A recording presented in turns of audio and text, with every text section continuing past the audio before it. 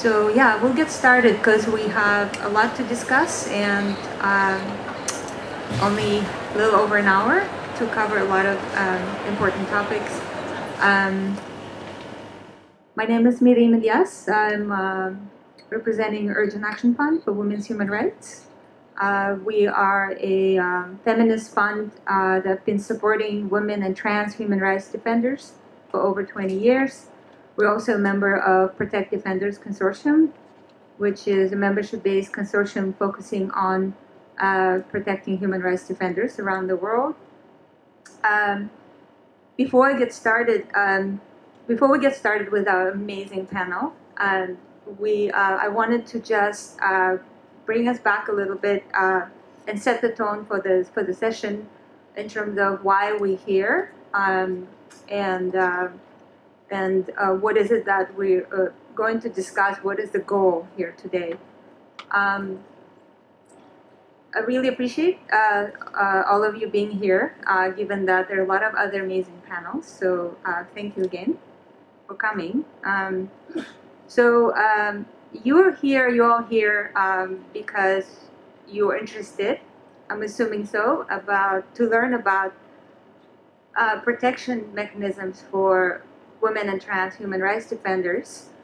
Specifically, as it says in the title, what does it mean when protection mechanisms actually work? And we have an amazing lineup of panelists who will speak from their experience, many of them being funded through Protect Defenders, from their experience, what worked for them, and what are some ongoing challenges.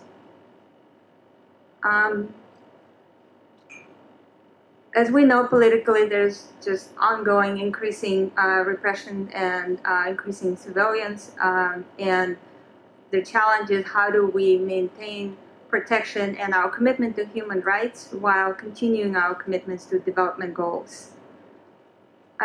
So just quickly, Protect Defenders is a consortium that it's been established about 2.5 years ago and funded through the European Union, and we've supported over 11,000 defenders in the last 2.5 years. Yeah. So you can see the names of the organizations that are members of this consortium. I won't name them all, but some of my colleagues are here, and I encourage you to chat with them after the panel to learn more. But this is a very important mechanism. As I said, we've supported a great number of activists, including women and trans and intersex activists. The key approach that we're utilizing is being flexible. We strive to be flexible in both approaches and understanding of protection. We're continuing to learn. Also, on your seats, there are cards with pens, and that's for your questions throughout the session, and then we'll collect them and ask the questions at the end of the session. So please write down your questions. Before we proceed, we were hoping to do a little exercise and utilize technology that's being offered in this space. So how many of you have the app? All right, that's good enough. So what I'd like you to do is to go in your app and select Shape the Debate option. And then under there, you'll see interactive tools. And then you click on word cloud. And then you choose room S3.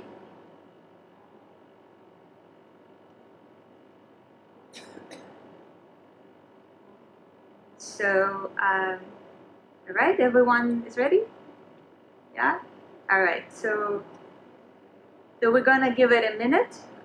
The question that we're asking is, in one word, describe what you think when you hear human rights defender. Again, in one word, describe what you think when you hear human rights defender. So we have justice, courage, fighter, resilience, development, land, rights, speaking out, mobilizer, change, danger. Great, thank you. So, so all these words, I think, are indicative of what human rights defenders have to deal with, and I think they're also indicative of, essentially, the threats that they're constantly facing to do the work they're doing. And I think specifically when we're talking about women and trans and intersex activists, we're also talking about what it means to have a gendered aspect in your protection needs, because that is also specific to them. So now I wanted to, before we proceed to the panel, I wanted to pull up slide 3 on the definition of women human rights defenders, so that we have a kind of a common understanding of what a woman human rights defender, who they are, and why they're called women human rights defenders. And slide 3, please. So I'm not going to read it out, so you can see the definition there. That's kind of like our working definition. But what I wanted to point out is that when we're talking about how we define an activist, a woman activist, we also have to keep in mind that it's increasingly expanding, constantly shifting definition, because a lot of women we work with, for example, don't self-define themselves as women human rights defender or activists. Also, we have to think about technologies and digital activism and women bloggers who are doing amazing work but may not be associated with the traditional notions around the women human rights defender community.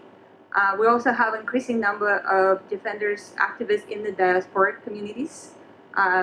So essentially, once they left the country, the activism that continues. So all these aspects are important to think about as you're working with women activists. So now let's move to our panel. I'm going to ask a round of questions, and I'll start with Aigerim Kamidola, who is here with us from an organization, a feminist initiative from Kazakhstan called Feminita. So Aigerim, my first question to you is, so Feminita focuses specifically on promoting the rights of LGBTQ women in Kazakhstan. Can you share a bit about the political and legal context you're operating in, and what are some main challenges? Thank you. Yeah, thank you for the welcome and introduction. The question is really relevant, and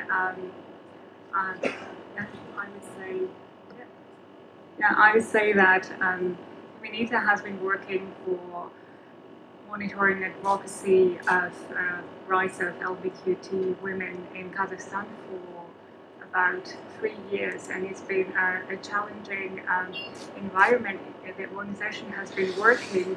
And I would group those challenges in like 3 groups. So firstly, I would say that the overall repressive climate for civil society and activists, especially for women, feminists, and LGBTQ activists. This includes restrictive legislation, NGO legislation, restrictive legislation on like peaceful assembly and association, freedom of speech, abuse of like anti-terrorist and anti-extremist legislation by the state, where the state would use those officially illegal means to silence dissent or any non-conforming groups, including feminist LGBT groups.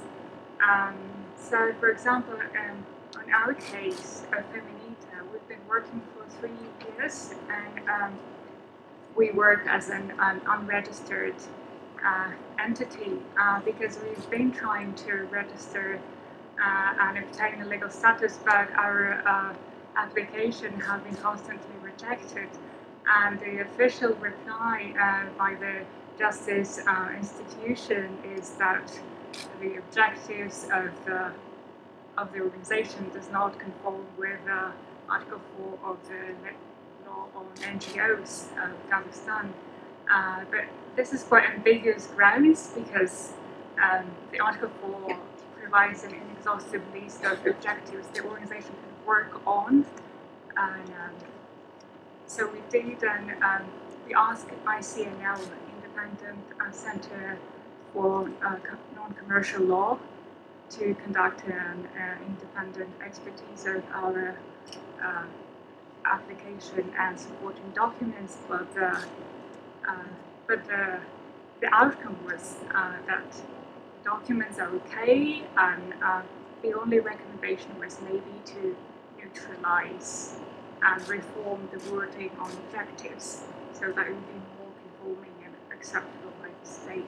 So as a result, we operate this in this climate where we actually cannot register and obtain the legal status, and as a result, open a bank account or have a salary for our staff, apply for funds, apply for institutional funds.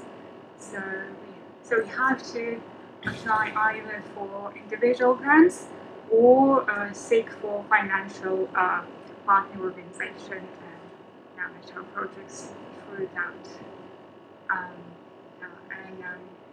This comes on the against the backdrop of other things. Like secondly is the situation with women's rights in the country overall, where the state acknowledges the women's rights but defines the women very narrowly as exclusively mothers and caregivers, and design all the programs where the paramount role in the society of women would be reproductive or caregiving role. And thirdly, and most importantly for our organization, is highly high and extreme homophobia and state-sponsored homophobia, where the state does not have a positive obligation under local legislation to protect against discrimination and hate crimes based on certain sexual orientation and gender identity, despite the official recommendations issued by the UN Human Rights Committee. And by that, the state sends a strong signal for the society and anyone by its inaction and silence to it sanctions violence and hate towards activists who work on feminist and LGBT issues. Thank you, Aigerim. And I just wanted to add, just in terms of the context of Kazakhstan, as you probably know, it's a very resource-rich country. There's oil and gas and other resources, so there's a lot of investment going on from global north-based companies, including companies from the EU region. So it's an interesting dichotomy because there's so much investment and it's developing, well-developed, but considered at this point middle-income country. But what does it mean when we're thinking about human rights violations and supporting human rights in this country? And then, so my second question is also to Aigerim, because the case that was supported through Protect Defenders is a very important case of what's called public shaming of a young lesbian couple when a video of them was posted online, which is a very common tactic in Central Asia and other parts of the former Soviet Union, where videos are posted not just by organized groups, but ordinary citizens, sort of the watchdogs of morality. So, Aigerim, can you share with us a bit more about this case and why why it's an important case from the perspective of LGBT rights and women's rights? Thank you. Yeah, the case, we consider the case as being a strategic case. So it's one of the first strategic litigation cases our organization is supporting, and is, as Meerim told, concerns two lesbian women who were caught by a stranger kissing, and the stranger filmed and then put up the video on his social media platforms with the public access, revealing their identities, and most importantly, with an open incitement for hate, for the immediate relatives of the women and the wider society to correct, and maybe to correct before it's not too late. So yeah, and then this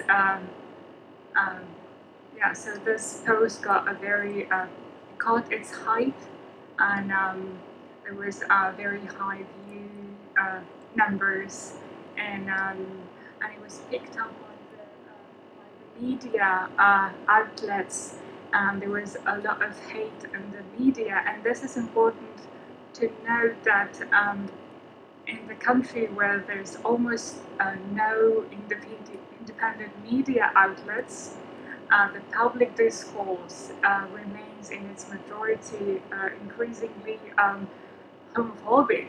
So if you see the news media posting on the subject, and it would be homophobic, but then you know that there's almost no existence in the media. So it's actually, even the public officials would be silent, but the media would do the dirty job, so to speak. So that's why we decided to pick up the case, because it's not the first and it's not the last one. But with the support of Urgent Action Fund and Protect Defenders, we provided legal support for the case. So the incident took place in February, and we filed the case in the end of February, and the court hearing was delayed 3 times because the perpetrator did not show up. But the court demonstrated the tolerance to that party. And finally, the court hearings in 2 sessions commenced in May, and it delivered the judgment which satisfied the claim partly. So what we could see is that the state did not. It satisfied the part of the in partly the fine part, but on the other hand, it did not. It did not really admit the fact of discrimination, because discrimination is not a protective ground, and also in a public discourse there is no existent discrimination. So public officials or media tries to avoid the word as if it does not exist. So in the slides you could actually see the screenshots from the social media pages, and also from the media, where the media actually is in Russian, but it shows that how the media portrayed the perpetrator as a guardian of the traditional family values, versus the lesbian couple who actually is in search or hunting for fortune, or of this guardian man who they want to find him for like 5 million, which is not the objective, of course, because they want their freedom and rights. So see that this is the traditional values versus the homophobic they homophobic attitude of the both perpetrator and his advocate. Thank you, Aigerim. And I'll just add, because I was working on this case with them, is what the struggle is also in the post-Soviet state, because legislation is still, a lot of it is kind of left over from the Soviet period. And there's uniformity among the republics in terms of what's missing. And one of the missing pieces is legislation around anything related to social media, defamation on social media, freedom of association, freedom of speech, privacy rights. So there's a lot of struggle around that. And so this is a precedent-setting case, because that can help to test it out. How a court's responding, are there actually lawyers interested in working on this? And so it's kind of a tryout, and that's why it's important. And again, these trends are very common all across in terms of just regular citizens trying to videotape others and post them online. Now I'd like to move to Weeam Youssef. She is representing the Gulf Center for Human Rights. And the question for Weeam is, so Weeam, the MENA region is rife with political instability and legacy of conflicts and human rights violations. It continues to suffer one of the worst humanitarian crises since the World War II. So in this context, what are some specific creative strategies that women human rights defenders in the region are utilizing? Thank you for setting the context for this. I think it's very important to acknowledge the fact that MENA region is one of the most volatile and facing a very serious humanitarian and human rights crises at the moment. During the global political and economical and social disruption, new wars are evolving. Unresolved conflicts are still on, and we have a legacy of human rights violation. There's also a rising sense of fundamentalism, radicalism, and nationalism, which making the role of women human rights defenders very essential, but at the same time very challenged. The advocacy in MENA region is constantly challenged by multiple internal and external factors, as well as various state and non-state actors. So we've been witnessing recently a crackdown in Saudi Arabia on women human rights defenders. While Saudi authorities are presenting themselves as making a reform and advancement on women's rights, they are still targeting those who are calling for women's rights in Saudi Arabia. For example, we have Lujain Hadloul and Iman Najafan, who are very prominent women human rights defenders working on the rights of women. They've been leading the right to drive, the guardianship campaigns, and they've been under the focus of media. And they knew that they will be targeted for their work, and they notified their networks of the kind of targeting they would be subjected to and the kind of threat they would be potentially put in. And after participation of Iman and Lujain in CEDAW, both of them few months after they've been detained, and now they are held in unknown places, and their cases is really hard to investigate because the authorities are accusing them of treason. We believe these serious accusations are mainly to not only to ruin their reputations, but also to set an example for everyone who's daring to speak for women's rights. This is one example of what's happening for women's rights activists in the MENA region.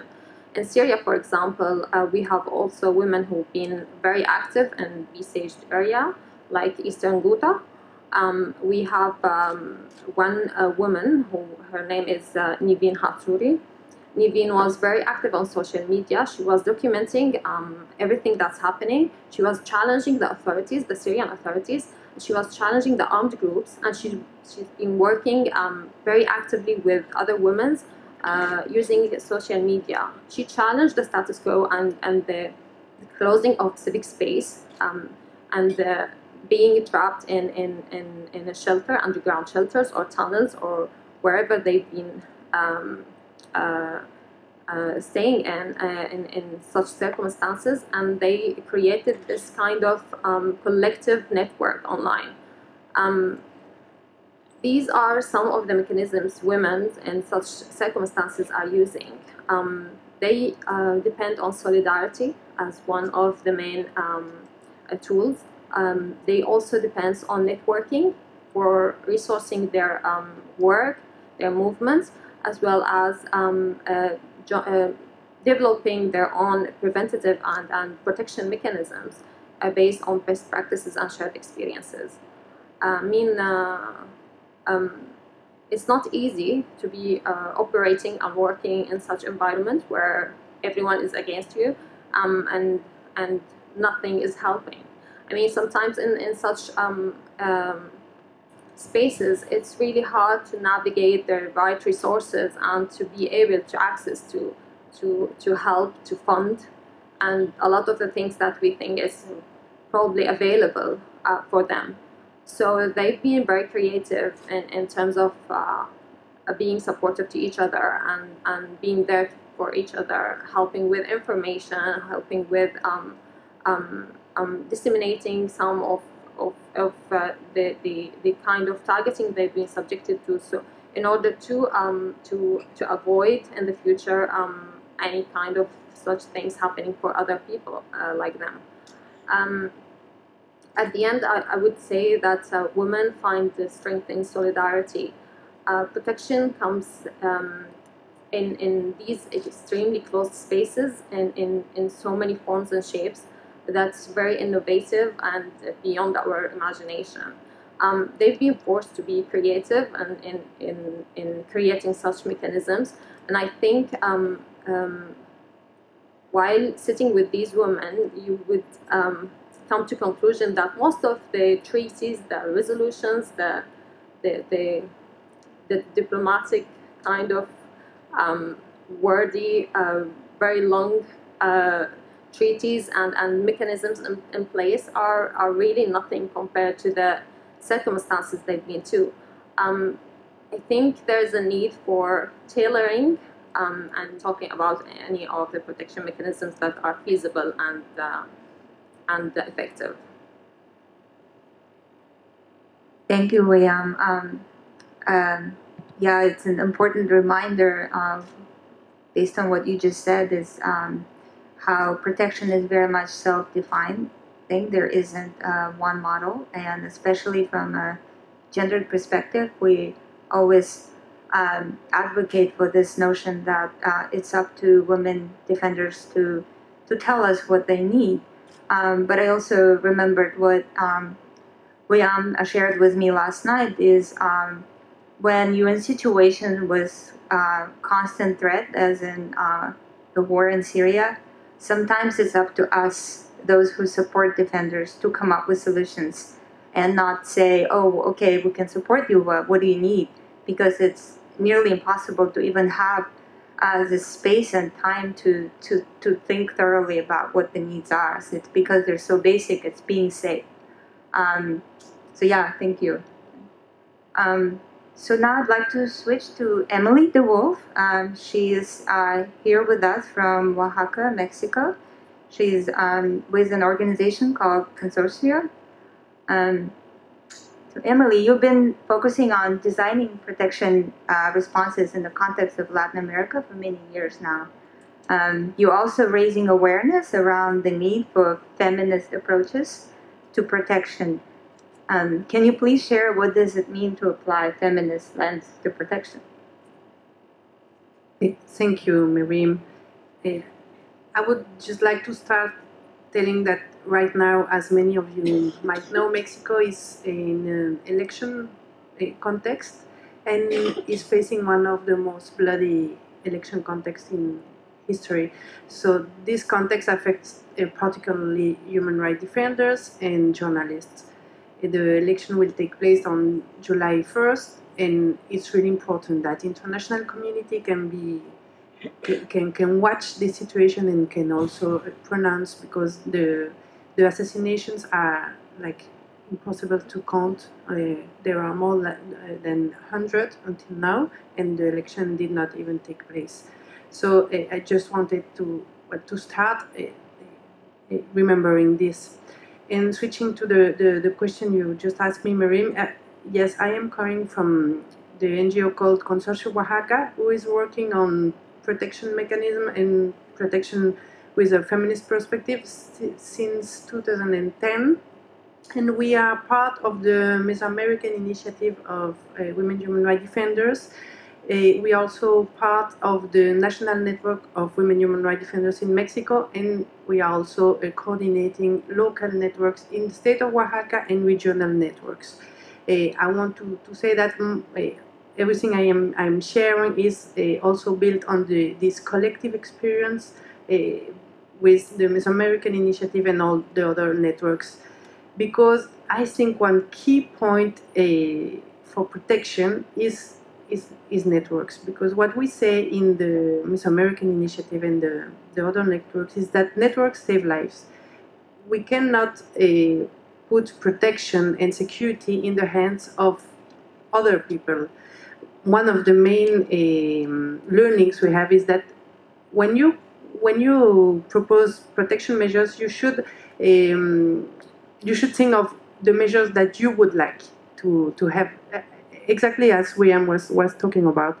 There is no receipt, and something that I think is really like one of a good practice of Consorcio Oaxaca and all the other NGOs that are working on this is that we are proposing and accompanying the same way as we would like us to be treated. And actually, we are also facing risk. We have also faced threats, like in just to mention one issue, like in the last year and a half, we had 6 eruptions in the office or in personal houses of some members of the NGO, and I think that helps us to understand the impacts, and to also, well, not talk like okay, I will tell you what to do, but to understand how to construct collectively.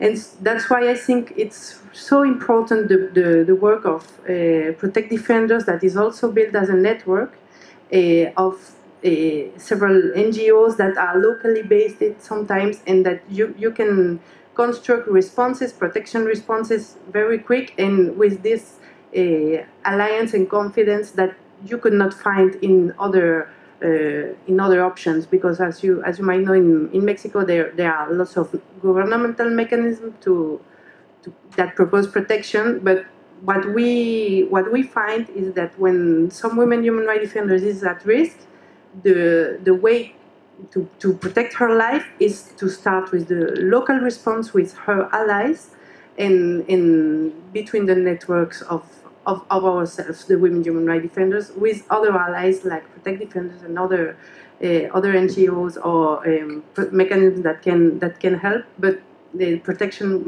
will never come from a governmental entity.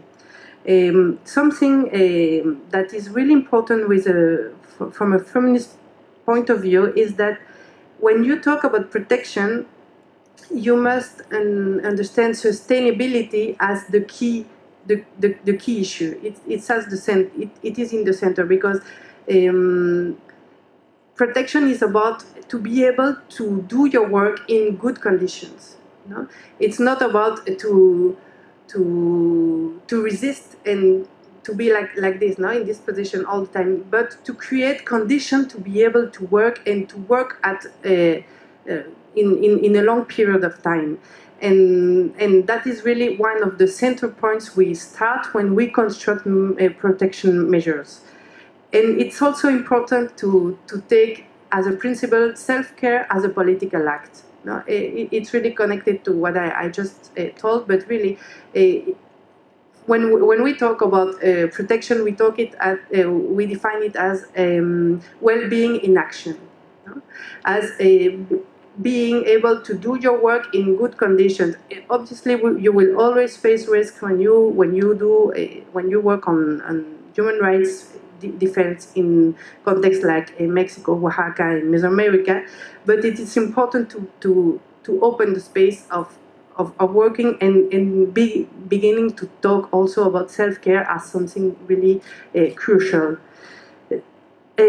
Some really briefly other points I wanted to raise is it is important when you talk about protection to also understand that even if the main aggressors come from the states, sometimes there are other issues, really complex issues inside the social movement, inside the families that are also reproducing gender violence, and that will also impact on protection of women human rights defenders. So when you want to help and to construct protection measures, you need to understand that and not just think about, okay, I will give you money for putting a camera, putting security in your house and all those obvious measures, but also understand that maybe working on psychosocial aspects of the relation that the women human rights defenders has with her daughter, it might be crucial to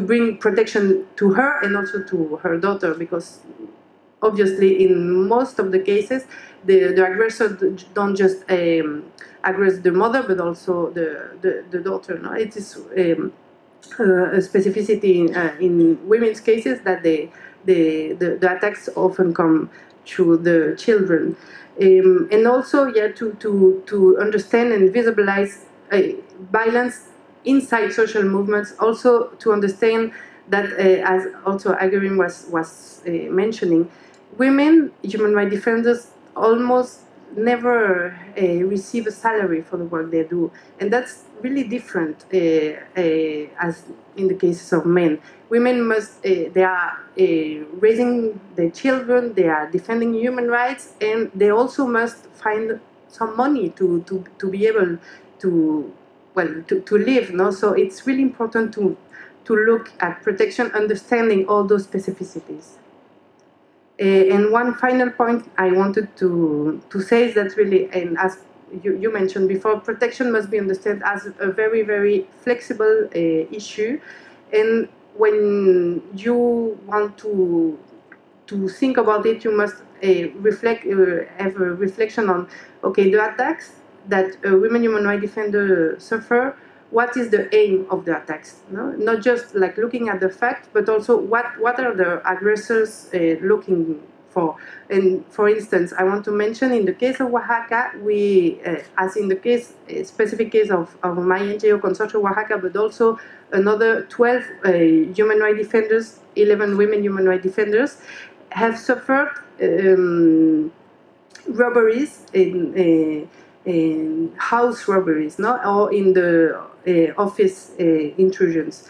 And when this is done, it has an intimidation purpose, stealing information purpose, but also trying to have an impact on the sustainability of your work. So stealing your computer and other things that you use to work. The aim is also to make you impossible to work, no?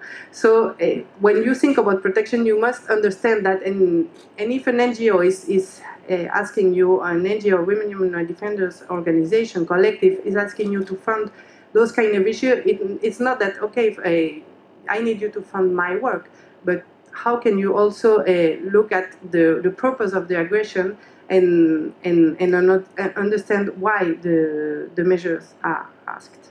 Thank you. Thank you, Emilie. Yeah, just would encourage all of you to talk to Emilie after the panel because the work that she's done in Consorcio and Mesoamerican Initiative, there's a lot of incredible work around understanding protection for women. And also, on our end, at Urgent Action Fund, I've used a lot of their resources for understanding how to make self-care a political act for those of us who support human rights defenders in terms of maintaining our own well-being, because we have the responsibility to do so as those who support them. So just something to think about as well. Now I'd like to turn to Christine Mardirossian, who is providing a pivotal role in supporting human rights defenders within the Office of Directorate General for International Cooperation and Development at the European Commission. Christine, so the question for you is, can you share with us what the European Commission has been doing to ensure support for human rights defenders and women's human rights defenders? And in your perspective, what is the most urgent priorities right now to ensure ongoing support? Thank you very much. And thank you for these very inspiring interventions. I hope I will be as inspiring as you. But as we saw, women human rights defenders do play an increasing prominent role in civil society movements and in the human rights non-governmental sector. We see that besides the obstacles that human rights defenders face, women human rights defenders do face gender-specific or gender-based obstacles, threats, restrictions.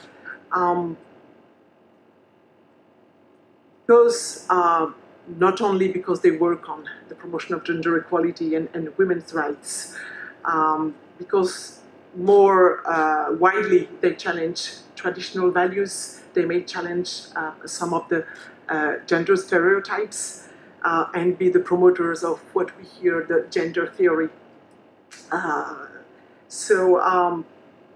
For example, we have seen that women working on defending victims of domestic violence or those promoting sexual and reproductive health rights were targeted in this spectrum.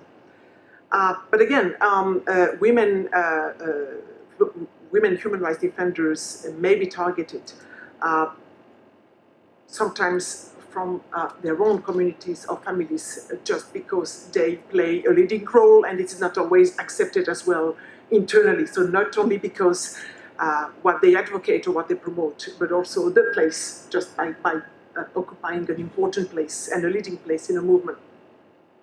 So that's important to also understand the multiform threat and challenge that they face, as recalled by the different speakers.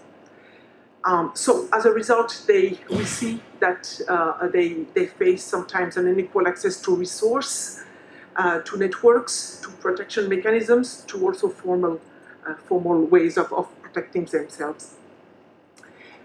Sometimes, again, we hear that women human rights defenders do complain that even within the human rights movement or from fellow human rights defenders, their work or issues related to gender equality or women's rights are not being considered as acute human rights issues, as perhaps we hear soft human rights issues, which is of course far from being the truth. But so there is a multiform battle here to lead from the side of women human rights defenders. We mentioned that they are again exposed to gender-based, specific violence, whether it's threats or actual acts of sexual violence, whether this is targeted threats to their families and to their children, more exposition to acid attacks, as we saw for some women human rights defenders, and specific violence from their partners, as it may be the case, sadly. So in this context, when we see the rising role of women human rights defenders, their importance in the human rights movement and the important needs that they have, they seem to benefit less from the protection mechanisms and from financial and other resources that are allocated to human rights defenders. From our modest experience, we see that they are a minority from the programs and the funds we support in benefiting from this multiform support. So here there is a definite work to do together with women human rights defenders, so that they are also able to benefit from formal or informal protection programs. Indeed, there is we see that women human rights defenders, of course, they request and they benefit from the mainstream, I mean, the usual and classical measures of protection, but sometimes they may be more demanding or requesting some specific form of medical treatment, psychosocial assistance, but not only for them, but also for their families, and specific support for family members and other type of support. But that's also very, we start to see that some kind of specific requests are coming through. So coming to the EU support, because of course the European Commission is not alone. It's very much a firm EU engagement in favor of human rights defenders, both at the level of the policy and at the level of instruments and concrete tools and funding. So I prefer to talk about an EU response and engagement in favor of human rights defenders and in favor of their protection. So we are all, I mean, many of you are familiar with some of the classical policy documents, such as the EU Action Plan on Human Rights and Democracy, the EU guidelines on human rights defenders, and some of the policies that we also promote within the EU, whether it's a human rights-based approach to our policies and activities, or mainstreaming gender equality within our program. So there is a definite engagement.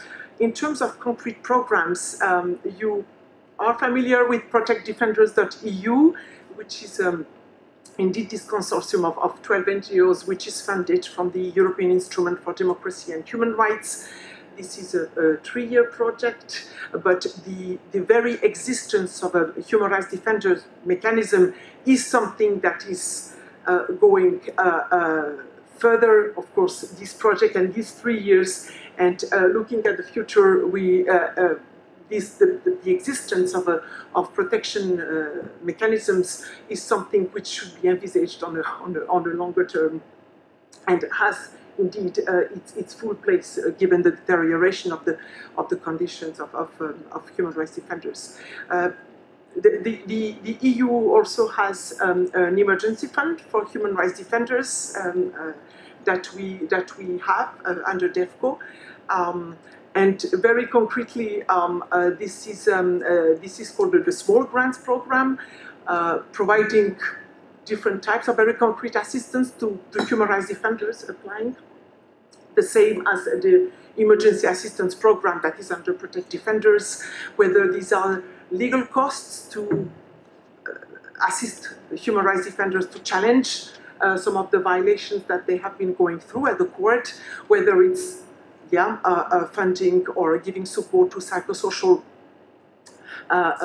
treatment or assistance, whether it's just also support to family members when a human rights defender is going through challenging times. So very flexible, and we hear you when you say that there is a need of always ensuring the flexibility to adapt to different situations of human rights defenders that they have to face.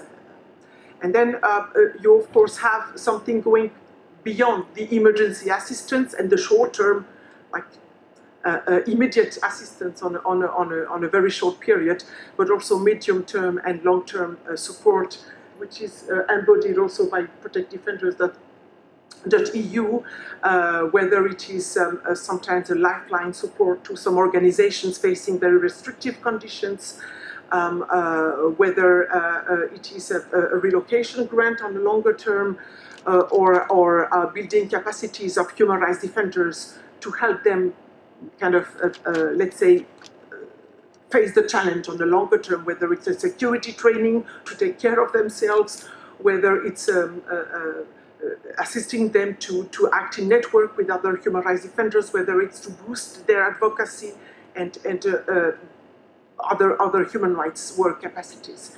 So it's very important that the EU is trying to look on the long term when attempting when engaging in favor of human rights defenders. You may have also heard of the global and local calls for proposals that are specifically designed to support the work of human rights defenders at the global and local level. Our EU delegations also have an important role on the ground in helping human rights defenders, enabling them to do their work and in trying to protect them in front of the different challenges they face. So as a priority for the future, we think that it's important that the EU stays engaged and continues, of course, to support these different mechanisms and the protection for human rights defenders through these different concrete tools. It's also important to maybe think further in terms of tailored assistance and relation with women human rights defenders. I think that's hearing more and more about some specifics that also they face in their situation. It's important to make that reflection, and also to make sure that women human rights defenders are empowered beyond their local networks to benefit from the different protection programs or tools that exist. So, job ahead. Thank you so much, Christine, and for being for your ongoing support and for being our champion. You know, I'm sure the context in which you work is not always easy, but yeah, thanks a lot. So I want to make sure that we do have time for questions. Javier, if I can get your assistance in collecting questions, yeah. But I do have a couple of questions that I wanted to ask our panelists, and maybe we can do that quickly. But following up on Christine's presentation, I wanted to ask Weeam, in the context of ongoing conflict in the MENA region, what do you think the EU can do better, like to support women in the MENA region? Thank you, Meerim. Actually, I had some notes while Christine was speaking, and if you may allow me to tell you some of these notes. So I think it's really essential to acknowledge the role of women human rights defenders, not only as women activists who are defending women's rights, but their rights in sustaining development and peace, as well as combating radicalism and fundamentalism in the MENA region. So I think we should consider prioritizing their protection on every EU development agenda. I think also we need to acknowledge the rights of women to be deciding on their own protection priorities.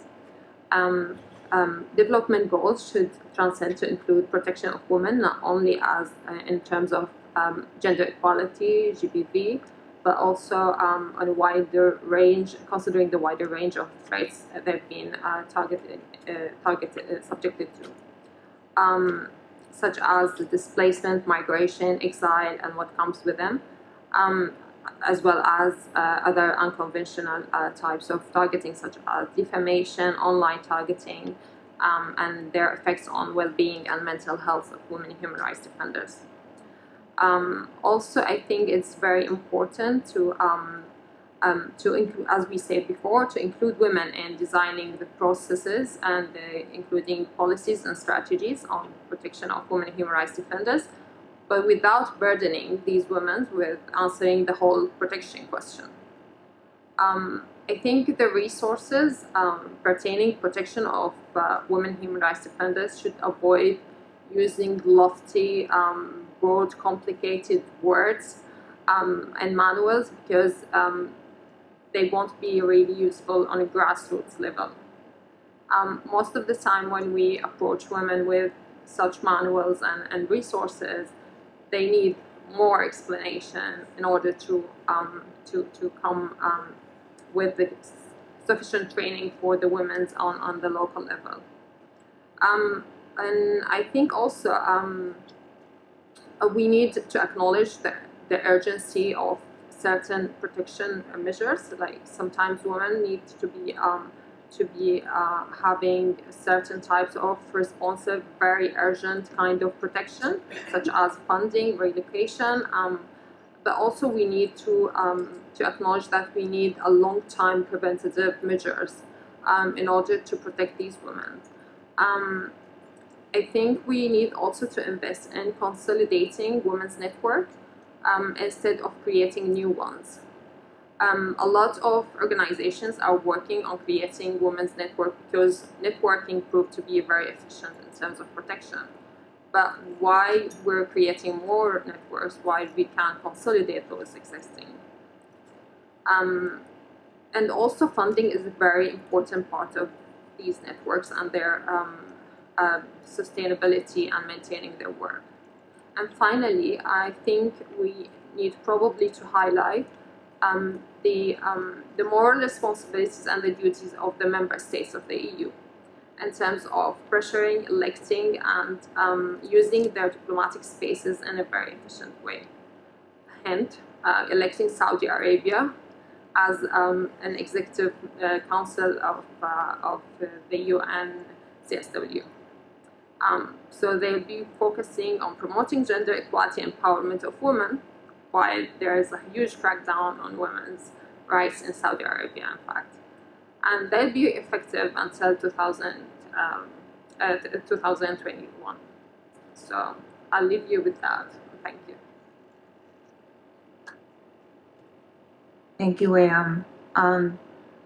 I do want to ask one question that I think is important in terms of the patterns that we observe when we're talking about protection for women human rights defenders.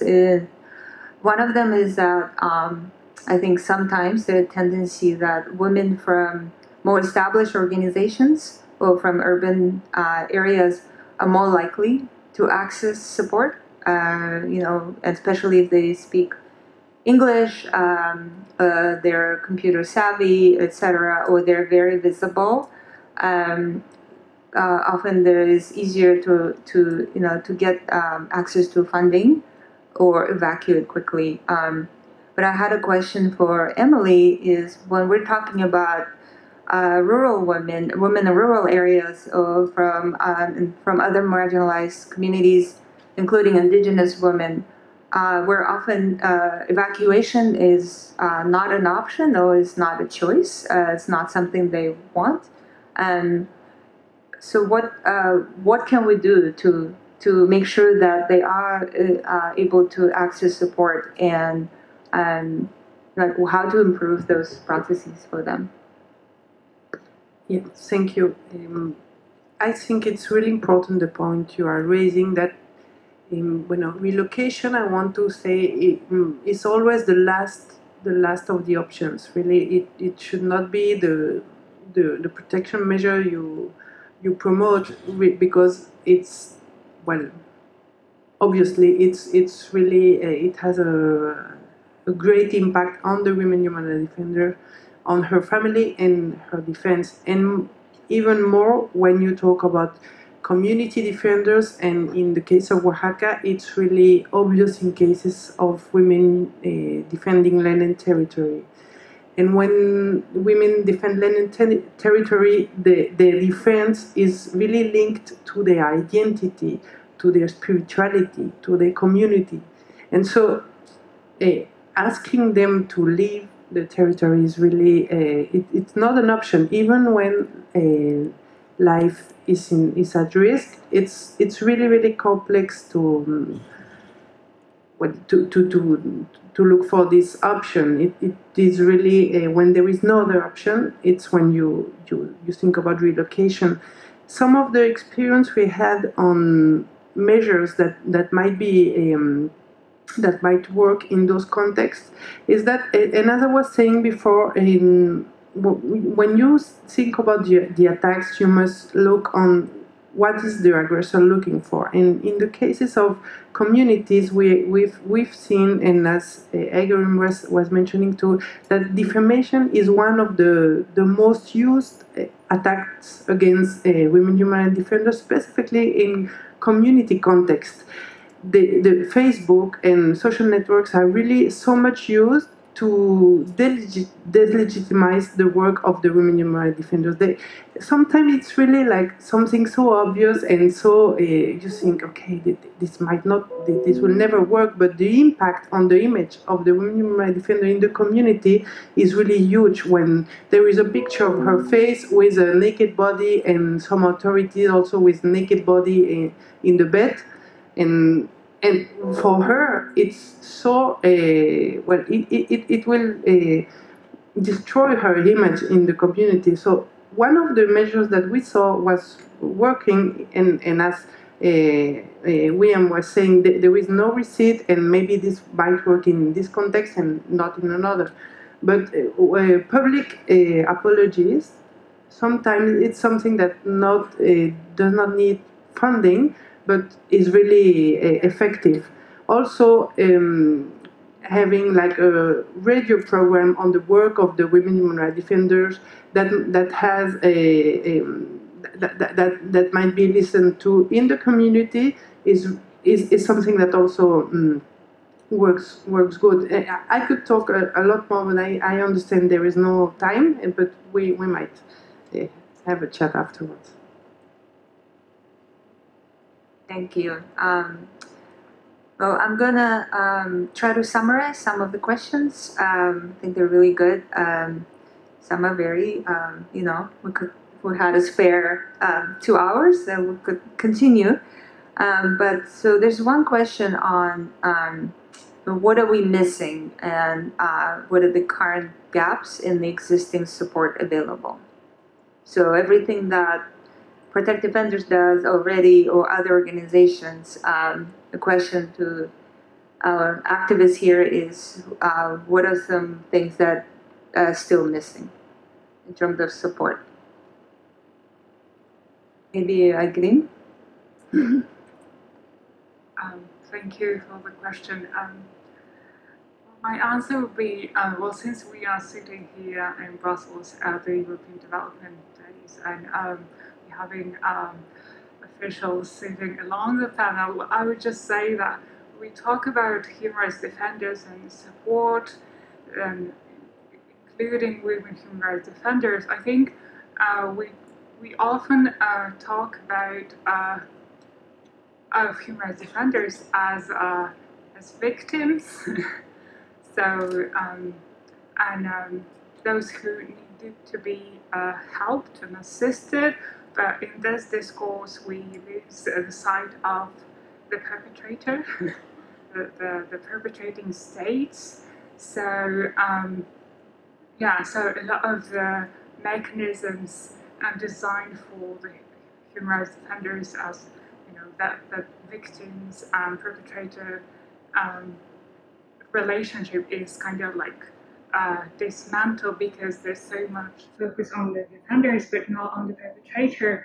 And what I would invite the officials who actually have direct access to the states, to put the agenda of human rights defenders, including women human rights defenders, and human rights as a cornerstone to every treaty, every negotiation, every talk, and then because all the governments, they do those negotiations, they do sign the development agendas, they sign them, they take their obligation. I think we need to put the focus on the perpetrator, and I think that you are the ones who actually have the access, because a lot of things we do, it actually goes after we go through the loop. So to access the government, we need to come to Brussels or to Geneva so that our voices are heard. So for those who actually have a direct access, I would invite them to put this on every table of negotiation. I think I've already mentioned that there are a lot of things that we can do, and there are a lot of things that are missing. And one of them probably is it's very important to work collectively, and the entities who are working on protecting women human rights defenders are to be complementing each other instead of competing with each other. I mean, this is one of the things I think is very important, and the other thing is the long-term planning. Yeah, I was just based on what I'm hearing with the women I work with. What happens is when we support, for example, evacuation, often there isn't kind of long-term strategy for what happens after she leaves. Often in the context of a country where you don't speak the language, even if there's funding to survive for the next 6 months or even a year, there's a lot of trauma. There's a lot of need for psychosocial support, finding community. And if you happen to be an LGBT person, finding your community is not the choice because you're trying to avoid them as well because of homophobia. So what we're seeing is the need for funding for long-term retreat centers or networks that exist there to receive the activists.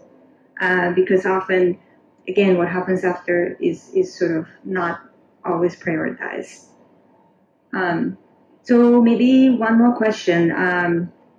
So in the context of shrinking civic space, and when we're talking about women human rights defenders and feminist organizations in general, and how they're attempting to disrupt power structures, what do women human rights defenders and their organizations need to maintain their vision? So their strategic thinking, their dreaming, as opposed to filling the void, which is not filled by the state. And the way I understand the question is sort of constantly fighting against, constantly providing services, constantly replacing the very things that should be provided by others. And yet, how do you continue visioning? So how do you not forget to dream? Yeah, such an inspiring question.